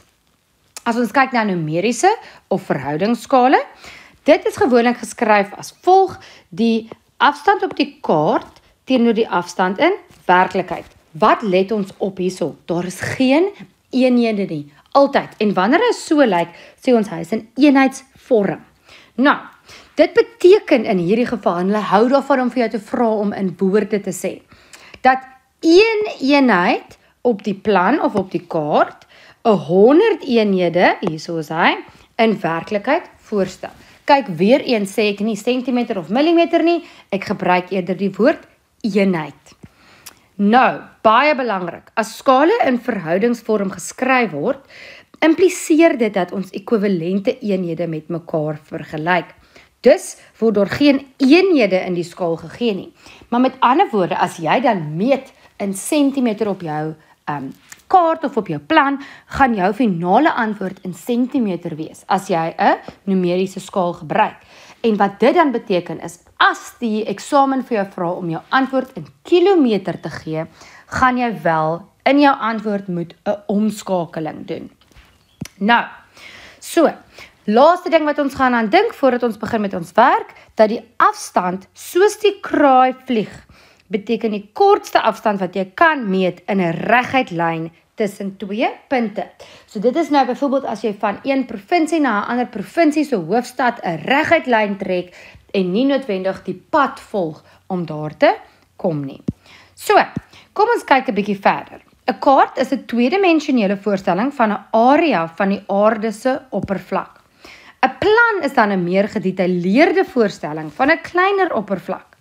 En ons gaan in 'n volgende les 'n bietjie kyk na planne en in hierdie les, die res van die les gaan ons fokus op kaarte. So, wanneer ons nou kyk na relatiewe posisie, is dit baie belangrik dat jy weet, jy beskryf 'n posisie van 'n voorwerp in terme van 'n ander voorwerp. Met ander woorde, dit kan rigting bevat, noord, oos, suid of wes, en dit kan ook instruksies bevat, draai links, draai regs, ensovoorts. As ons gou kyk na 'n paar voorbeelde, gaan ons sien, 'n kaart is geteken met die skaal. Nou is die skaal vir ons gegee. Ons sien dis 'n verhoudingsskaal of 'n numeriese skaal, en ons weet dat hierdie is die kaart en hierdie is die werklikheid. So, nou sê dit, bereken die afstand in kilometer wat deur 8 centimeter op die kaart voorgestel word. So, as julle kan onthou, gaan ons nou die 8 cm vat op die kaart. Ons gaan dit maal met die skaalfaktor van 50.000 en dan kry ons 'n afstand in werklikheid van 400.000 cm. Maar wat ons moet onthou is, die vraagie het vir ons gevra om ons antwoord in kilometer te gee. So nou moet ons van centimeter omskakel na kilometer toe. So ons gaan moet deel met 100 en dan deel met 1000 of ons kan net een keer deel met 100.000. Onthou, hierdie gaan nie vir jou gegee word nie en dit moet jy ken. Dan kry ons dus die werklike afstand tussen hierdie twee plekke is 4 kilometer. Nou, kyk na die volgende vraag. Die werklike afstand word nou gegee. Tussen twee plekke is 2500. Bepaal die afstand in millimeter tussen die twee plekke op die kaart. So wat ons nou weet is, as ons die werklike afstand bereken het, het ons gemaal met die skaalfaktor. So nou moet ons deel met die skaalfaktor. En hier kan julle sien, ek het net per ongeluk die meterteken uitgelos. So die eerste ding wat ons hier doen, is ons vat die 2500 meter en ons skakel dit nou om na millimeter toe. En hier is net weer eens vir julle 'n herinnering, in hierdie geval moet ons dit maal met 100 en maal met 10, en dit is dan hoe ons by hierdie antwoord uitkom van 2,5 miljoen millimeter. Maar nou vra hulle vir ons moet die afstand op die kaart bereken. So nou gaan ons dit deel met die skaalfaktor van 50.000 en dan kry ons 'n afstand op die kaart van 5 millimeter. So daar het ons nou mooi geoefen hoe om met 'n skaal te werk, wanneer maal ons met die skaalfaktor en wanneer deel ons met die skaalfaktor. As ons kyk na nog 'n voorbeeld, hierdie kom uit 'n ou vraestel uit en as ons mooi kyk, die eerste vraagie sê sommer vir ons, algemene rigting. So nou weet ons noord, oos, suid, wes. Ons kyk hier, ons sien noord wys op, so dit is 'n lekker maklike een. Onthou, hulle kan vir jou noord gee dat dit in verskillende rigtings wys. Vanaf Bloemfontein, nou vind ons vir Bloemfontein, na Groot Drink, en hier is Groot Drink. Met ander woorde, leerders, ons gaan nou vanaf Bloemfontein na Groot Drink. Dit is die rigting waar ons beweeg. Ons weet dan nou ook, as hierdie noord is hierdie oos, suid en wes. So dis is die rigting van Bloemfontein na Groot Drink, sal noordwes wees. As ons kyk na die volgende vraag, sê dit, noem die nasionale pad, onthou 'n nasionale pad word deur die letter N voorgestel, wat hulle gaan gebruik om na Bloemfontein te reis. So as ons mooi kyk na die vraag, het dit vir ons inligting gegee. Sy kom van Groot Drink af, en sy gaan nou Bloemfontein toe reis. So as ons nou lekker hierdie pad volg vanaf Groot Drink, en ons kyk hoe sy gaan ry, gaan ons sien, hulle gaan op die N8 ry na Bloemfontein toe. Die volgende vraag sê, skryf die naam, so met ander woorde, geen getalle nie, 'n woord nou, neer van die derde dorp, waarby hulle op pad na Bloemfontein sal verbyry. So nou gaan ons kyk, goed, ons was in Groot Drink, ons het nou klaar vasgestel, ons gaan op die N8 reis, so dit is hoe ons gaan reis. Nou kyk ons, nie die eerste nie, nie die tweede nie, so nie Groblershoop nie, nie Griquastad nie, die derde dorp wat ons gaan verbyry is Campbell. 4.1.4, hier sien ons nou meng hulle 'n bietjie, hulle bring 'n paar ander dimensies in. Alina en haar ouers sal om 04:00, ons weet dis 24 uur formaat, ons weet dit beteken 4 uur in die oggend, uit Groot Drink vertrek, om die afstand van, en dan word die afstand gegee, bepaal tot die naaste kilometer 'n uur, en dit nou weer graad 12, beteken ons gaan moet afrond. Die gemiddelde spoed waarteen hulle moet ry, as hulle 9:30 in Bloemfontein moet wees. So, nou kyk ons eers. Hulle ry 4 uur in die oggend, hulle moet 9:30 daar wees. So jy kan sommer op jou hande ook tel. 4 uur, 5 uur, 6 uur, 7 uur, 8 uur, 9 uur. So dis 5 volle ure en 30 minute. Nou, baie belangrik vir ons om te onthou is dat 30 minute is 'n halfuur. Dit is as ons sê 30 gedeel deur 60, kry ons 0,5 uur. En dus, as ons die spoed uitwerk in kilometer 'n uur, kan ons nie minute hê nie. So dan het ons 5,5 uur. Die afstand is vir jou gegee, so ons gaan dit in die formule instel. Ons kry ons antwoord van 90,3454545 kilometer 'n uur, maar die vraag het gevra om af te rond na die naaste kilometer per uur en dan kry ons 90. Nou, kom ons herinner net weer vir julle van hierdie een baie belangrike puntjie. As ons hier uitwerk die tyd en ons kry 5 uur en 30 minute, maar hulle vra vir jou kilometer per uur, dan kan ons nie in ons formule minute instel nie. Ons kan ook nie sê 5,3 uur nie, want dit beteken 5 uur en 0,3 van 'n uur, wat hierdie nie is nie. So as jy die 30 minute moet omskakel, sê jy 30 gedeel deur 60 en jy kry 0,5 uur, maar ons kan nie vergeet van hom nie, so 5,5 uur. En dit is hoe ons daarby uitgekom het. En ons stel voor dat julle nou deur die werkkaart werk om te sien of julle hierdie konsepte onder die knie het. So julle het nou al die video gekyk waar ons vlugtig gepraat het oor skaal en kaartwerk en dan het julle ook die werkkaart al probeer. So kom ons kyk gaan na die oplossings van die werkkaart. So, die eerste vraag gaan oor kaart A en jy sal kaart A gesien het op jou werkkaart en dan is daar vrae wat hulle vir ons vra. So, hulle sê vanaf die backpackers. So wat jy nou gaan moet doen is jy moet die backpackers op die skaal vind. Dan sê dit draai hulle regs in Breestraat. So jy vind Breestraat op die kaart. Hulle kruis oor Langstraat, so jy vind dan Langstraat en dan draai hulle regs in Voortrekkerstraat, die hoofpad na McGregor. Dan sê dit hulle stop vir 'n rukkie oorkant die polisiestasie. So jy moet volg op jou kaart en seker maak jy is nou al by die polisiestasie.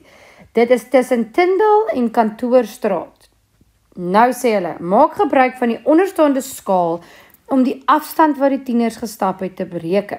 So, jy het nou op jou werkkaart die afstand waar hulle gestap het vir jouself aangedui. Nou meet jy dit, graad 12. So, jy gaan 'n gemeete afstand hier kry, maar julle weet, ons gaan ook 'n gemeete afstand moet kry van ons skaal. So, as ek nou hierdie meet, en ek kry 3,2 cm. Onthou jy, nou kan dalk miskien 'n klein bietjie anders wees as dit op 'n ander grootte afgerol is. So, 3,2 cm is wat ek hierso meet, is dan gelyk aan 600 meter. So as ek dan nou hier lees wat hier aangaan, is ek min of meer 6 meter wat hulle gestap het. Hier sê dit plus 0,5, wat onthou dit beteken, jy kan 'n bietjie uitwees met jou meting. So, ons weet dat 3,2 cm op die skaal verteenwoordig 600 meter in werklikheid. Nou weet ons ook dat hierdie mense het 6 cm geloop. So nou onthou ons kan centimeter by centimeter sit, so 6 cm sal hoeveel meter wees, en dan onthou julle, ons deel op, en ons maal oor kruis, so 6 gedeel deur 3,2, maal met die 600, gee vir my 1125 meter. So, graad 12, as jy nou hierdie roete van hulle gevolg het, en jy het tot by die polisiestasie gekom, dan het jy ook nog 'n vaardigheid gedemonstreer, en dit is die vaardigheid hoe jy instruksies kan volg. So dit is 'n vaardigheid wat jy gedemonstreer het, dan wanneer jy die skaal meet, en vir my kan sê wat dit beskryf, is dit nog 'n vaardigheid wat jy vir my demonstreer, en dan wanneer jy tussen hierdie plekke waar hulle loop, kan meet, is dit nog 'n vaardigheid. Dan die laaste vaardigheid wat jy vir ons gewys het, is om te wys, jy weet hoe om vanaf die plan na werklikheid, of die kaart eerder na werklikheid, om te skakel. As ons dan nou na die volgende vraag kyk, sê dit vir ons, nadat hulle 'n tydjie gestap het, het hulle besef, hulle weet nie waar hulle is nie. Hulle bel die toerleier en verduidelik vir hom dat hulle voor die Fountain Place gastehuis, en dit is dan nou met ander woorde hier, is, skryf aanwysings neer vir 'n moontlike roete wat hulle kan gebruik om terug na die backpackers hier te stap. So in die vorige vraag het jy geoefen hoe om instruksies te volg. Hier gaan ons instruksies gee. Kyk hoe mooi het ons hier vir julle aangedui. Vanaf die hoek waar hulle hier is, draai links in Berreistraat. Gaan reguit verby Voortrekker en ook Langstraat. So as ons mooi kyk hierso, hierdie is Voortrekkerstraat en hierdie is Langstraat. So hulle sê ons gaan reguit hier verby albei hulle in Berreistraat aangaan. Draai dan van hier af, gaan ons regs draai in Buitenkantstraat. Dan gaan ons reguit loop en ons gaan verby al hierdie strate loop, verby Loopstraat, verby Tindelstraat en verby Kerkstraat. Dan gaan ons aanhou loop en die backpackers gaan aan ons regterkant wees. So wat baie belangrik is, Groothof, wanneer ons instruksies gee, gebruik ons woorde soos links, loop reguit, ons gee name van strate, ons sê ook jy loop verby hierdie en hierdie, dat ons kan kyk of ons op die regte plek nog is. En aan die einde sê ons, die backpackers sal aan jou regterkant wees. So onthou, maak altyd asof jy in daardie persoon se posisie is en asof jy self daardie spesifieke roete gaan gebruik maak van. Die laaste vraagie wat ons gehad het gegaan oor 'n roetekaart. So, meneer M moet vanaf sy huis in Kaapstad na Bloemfontein reis om 'n prys te ontvang. Hy verlaat sy huis 11:30 voormiddag en reis op die N1. Dit neem hom 9 uur en 15 minute om in Bloemfontein te kom. Gebruik die strookkaart om die vraag wat volg te beantwoord. So, bepaal hoe laat, so ons gaan met tyd werk, meneer M in Bloemfontein arriveer. So as hy 11:30 wegspring en hy ry 9 uur, dan 11 en 9 is 20, 30 minute en 15 minute is 20, 45. Dit is hoe ons dan die tyd, hoe laat, of jy kan sê 8:45 namiddag. Vraag 4.2 sê, bepaal die afstand tussen Koelsberg en Beaufort Wes. So wat ons hier gaan sien is, as hierdie Beaufort Wes is, en ons kan nou soek, waar gaan ons vir Koelsberg kry? Hier is Koelsberg. Weet julle dat hierdie twee kante van hierdie strookkaart gaan vir jou die teenoorgestelde getalle sê, maar dit dui tog dieselfde aan. So, ons kan of sê, goed, as ons kyk van hier af, gaan ons dan met ander woorde sê, hier het ons, as ons mooi lees, 778 by Koelsberg, minus dan nou die 460, wat dan hier by Beaufort Wes is 318 km, of 544 minus 226. Solank jy albei wat jy doen van dieselfde kant af meet. En dan kry ons 318 km. As ons dan na 4.3 kyk, sê dit van daar, bepaal die gemiddelde spoed waarteen meneer M gereis het. En hulle vra dan nou met ander woorde vir ons die spoed, weer eens in kilometer per uur, so die tyd kan nie in minute wees nie. So as ons gou vinnig loer weer na hierdie, ons het gekry 9 uur en 15 minute. So ons kan nou vat die 15 minute, ons deel dit deur 60, dan kry ons 0,25 uur, plus die 9 uur, gee vir my 9,25 uur, en dit is wat ons hier instel. Nou vra hulle vir ons ook om die afstand te gee, maar ons het nie die afstand nie, eintlik het ons. Van Kaapstad tot in Bloemfontein is dit 999 km, so die spoed waarteen hy gereis het, die gemiddelde spoed was 108 km per uur. Baie sterkte aan al ons Mnet leerders en dankie dat julle by ons ingeskakel het.